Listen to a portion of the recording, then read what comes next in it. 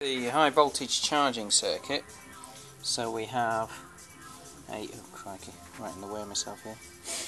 It's not very well focused, but there you go. So it's what I've done is I've replaced this triac. Where is that? There you go. That triac's the onboard triac. There we go. Okay, and that's BT136. Okay, and what I've done is, as you can see, I've replaced the onboard triac with an external triac which handles a much more current. I don't know what it is, I think it's 25 amps. So this, which handled I don't know, about 3 maybe, and now it handles 25, so the circuit now can handle 25 amps.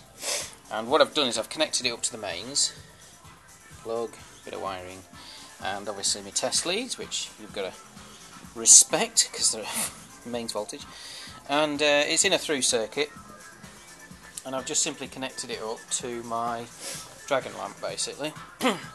And so if I now turn this over, being very careful obviously because we've got mains voltages flying around here.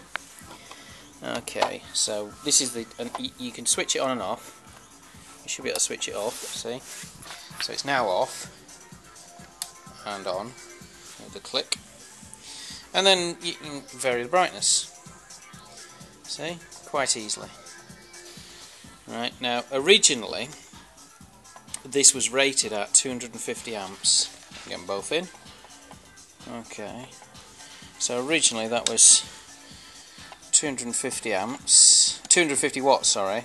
Now that lamp down there is 500 watts, so obviously it's handling the power of 500 watts, and it should, because it's a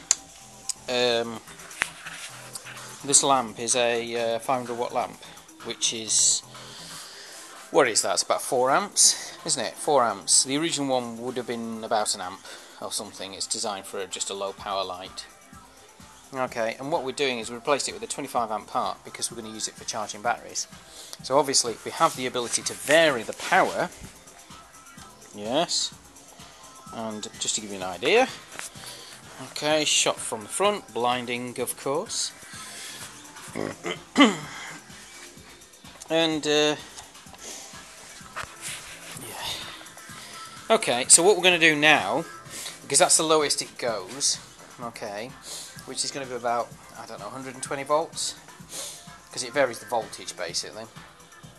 That's 120 volts now instead of 240, which is what it's designed for. So we'll probably talk about a quarter of the power. So what we're going to do now is insert this switch, which has a diode, or it will have, so that we can do half phase. So that means we can reduce the voltage further to about 85 volts. Okay, and then that means it'll go down even further. And then effectively that's our charging circuit, because we can vary the power, and then we put that bridge rectifier in there to make it DC, and Bob's your uncle.